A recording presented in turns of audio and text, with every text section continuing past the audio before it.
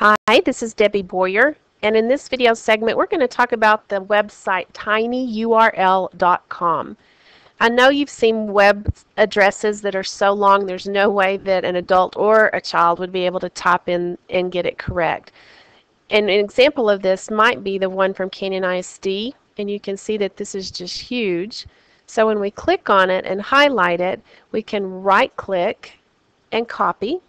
So all I did was highlight the web address, right click and copy, and then we can come over to the web address tinyurl.com, and we're going to right click and paste this long URL right into the website, and then it says make a tiny URL.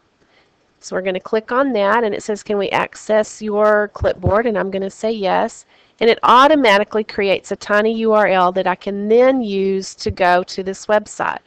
So I would give the kids the address tinyurl.com/BST7567. I'm going to copy that right quick and show you that really all it does is redirect you to the page. So if I come into a new web page, and I'm going to right click and paste that URL, click on enter, and when I do, it's going to take me right to the page, and you'll notice the web address didn't change to the tiny URL. It's still the same one that Canyon has displayed, but it gets us there in a quicker, more efficient manner. When we're back at tinyurl.com, if I come to the main page again, there is a place where I can right click and paste that long address in there, but then it can also ask me what do you want to name this. It could be very specific.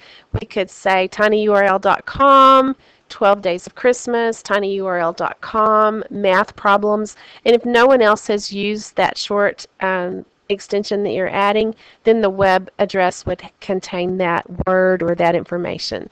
So this is just a quick, easy way. Thought it might be helpful with dealing with students with iPads, BYOT, their own devices, and thought it might be a helpful tool. If you have any questions, you know how to reach me. Otherwise, have a great day.